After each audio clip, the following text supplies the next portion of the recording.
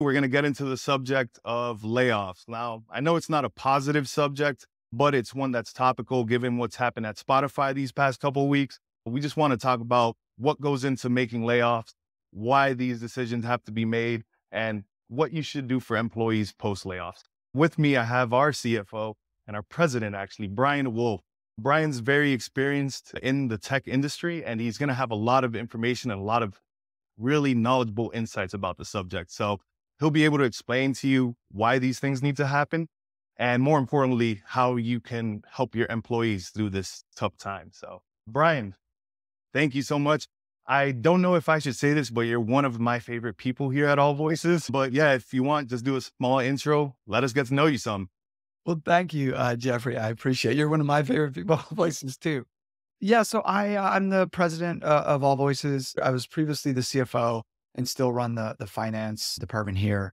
I've been operating and investing in technology companies for, I don't know, 13 years at this point. Prior to that, I worked, on Wall Street as an analyst at a hedge fund, buying and selling securities. And before that, years ago, I worked as a management I consultant. want to just go into the Spotify situation some. Now, last week they had to let go of 1,500 employees, roughly around 13% of their workforce. When it comes to making this decision, what goes into it from your leadership team? What do you have to like debate, or how do you even make the decision of laying off that amount of people? Yeah, it's a good question. So, I mean, to put it very simply, the way I think about a company is just a means by which resources are allocated and output gets created. And so you hire people and amass other resources, build factories and whatnot. And then those assets have together produce output. And you need to generate, a positive return on that output. And the amount of input and people you hire, stuff you buy gets determined by how expensive money is, right? So if rates are high, money becomes more expensive, and the threshold that you need to hit for output changes. And that's why, over the past 18 months, and Spotify was the most recent one, but they were also affected by this. You saw lots of layoffs when the cost of capital changed, right? Interest rates started going up. Money became a lot more expensive. So even companies that were, incredibly successful, incredibly profitable, your Facebooks, your Googles, companies that growing at a fast rate, generating, billions and billions of dollars of cash, they still made layoffs too, because the cost of capital changed. The amount of, productivity, the return on investment that you needed changed and went up. And so Spotify during the period of, when money was cheap, they went on a massive hiring binge. They also took on, I think, $1 billion of debt that need to be repaid. And I think it comes due in 3 years.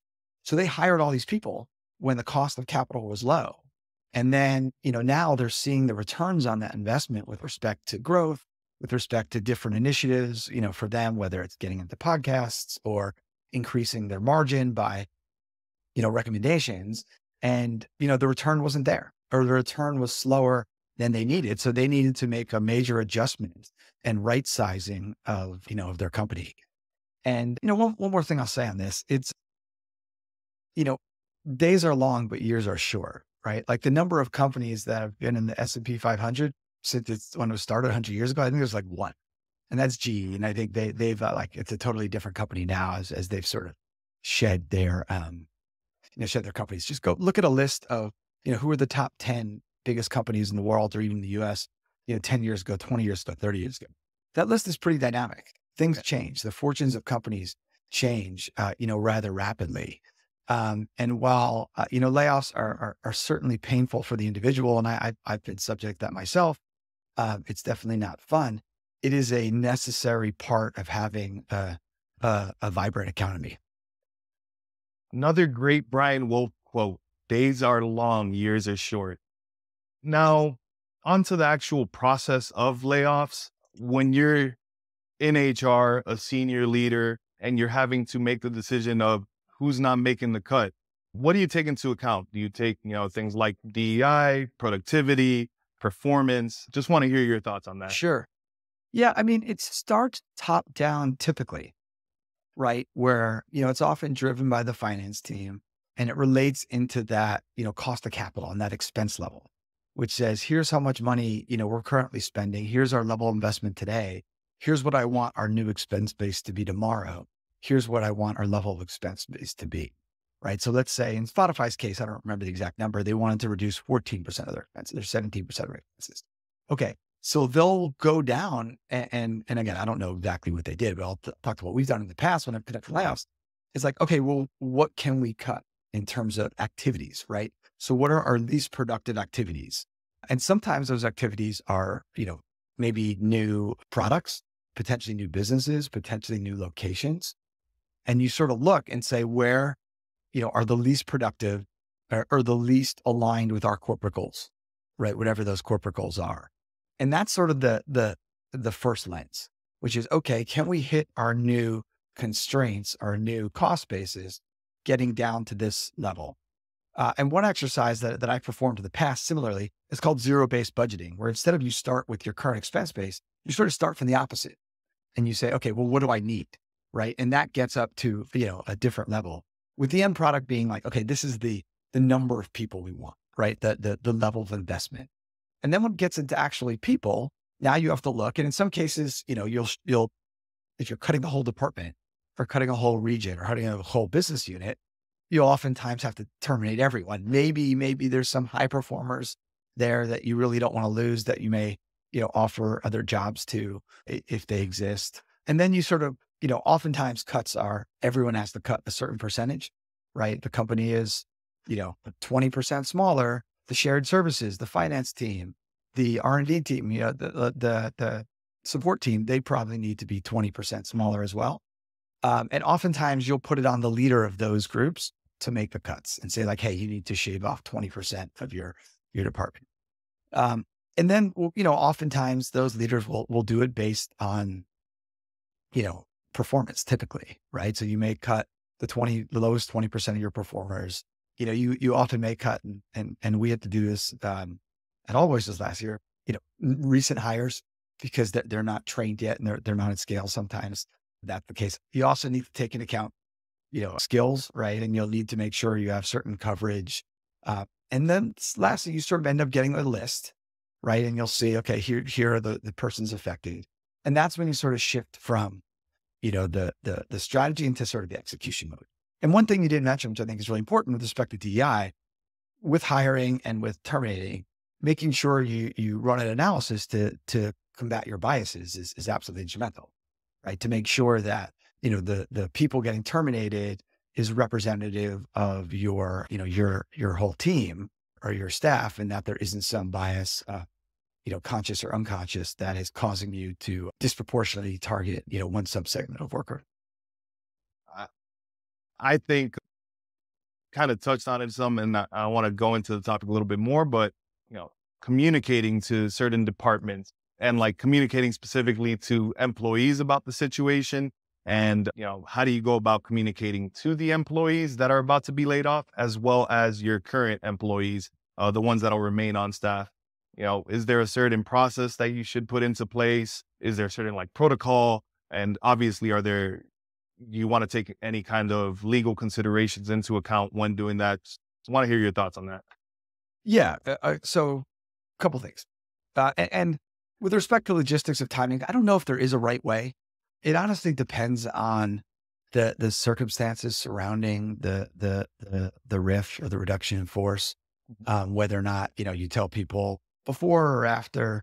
I don't want to get into that, but I want to talk about the themes and the concepts that I've used in the past. So for employees affected by the RIF, one, you have to, unfortunately, be really thoughtful from a legal point of view, right? You have to make sure that, one, when you do the termination, you typically want two people on the call so that there is, there's not an accusation of he said, she said, before any sort of riff, you want to, have really good answers for, what you're prepared to offer for the person, with respect to severance and, or, benefits or equity or whatever, options you're willing to do.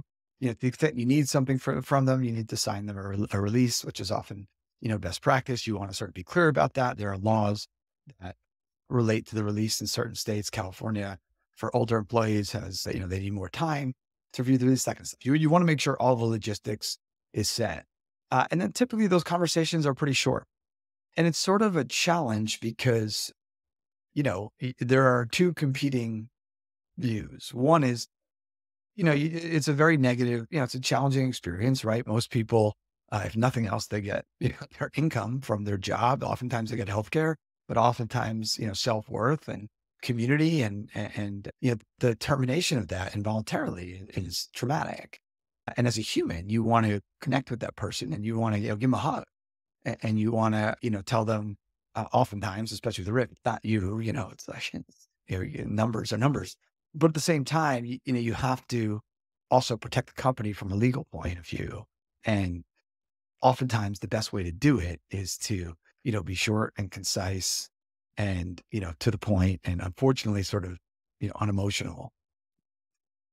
And that's sort of the best way to do it. But, in my experience, I've, unfortunately, again, I've been on both sides of this, but as someone who's laid off, a number of people, in most cases, I've had the sort of person, after the fact come back and, maintained professional, personal relationships because, it's not personal. At AllVoices, one thing that I'm proud of, we did a riff 18 months ago. I don't know if you remember. It was in June of 22. And, we had to, one of the departments we had to shrink was our sales team, right? Because sales were growing a little bit slower than we had thought and the cost of capital just increased dramatically. So we had to reduce our sales team. And we ended up, letting go of a saleswoman who we had just hired. She was literally 3 weeks on the job. And, we let her go. I'm like, hey, we're so sorry, And 6 months later, as the sales team sort of hit a new ground, started to grow again, she applied for the job. We brought her on and now she's one of our most productive reps. So it's, it's amazing. It's just an awesome success story of, on handling the riff in a way that if nothing else, she didn't take it personally. And, so great to see her succeed here. I have a feeling I know who it is. Yeah, She is a super, not that big, Jeffrey. yeah. She's a superstar. She's great. And I had the privilege of like really getting to know her some at the conference we worked at last year. And yeah, That's right. she's That's an right. all-star. I was there as well. Yeah. And one thing I wanted to add, you mentioned, I didn't touch it, is the people who were not laid off, right? It is really, really important. And I think one of the things that is often not executed well on riffs is the management of the people who were not laid off, right? Because yes, you still have your job, which is good. But you just lost friends and coworkers and or your responsibility set now may be meaningfully changed. Do I have a lot, like someone's job just got terminated? Who's to do that work? And not only that, like, well, what does this mean for the company? Right? Is the company going to be okay? Am I going to be able to have a job? Is there another riff coming? Am I going to be affected? Right? These are the typical questions, comments, concerns folks have, and rightly so. And it's really important for managers to proactively address those. And, one way you can do it is just by good planning, which is, cut a little bit more than you need, right? It's sort of, it's, not great to think about, but I think you're always better overcutting. And there's oftentimes a human tendency to think that, some cut will be enough when you're much better off making a deeper, harsher cut and only doing it once. I'm going to use this time to kind of to mention that maybe there's a service where managers and people leaders can communicate with their employees about, situations like this. Do you have any comments to say after, me saying that?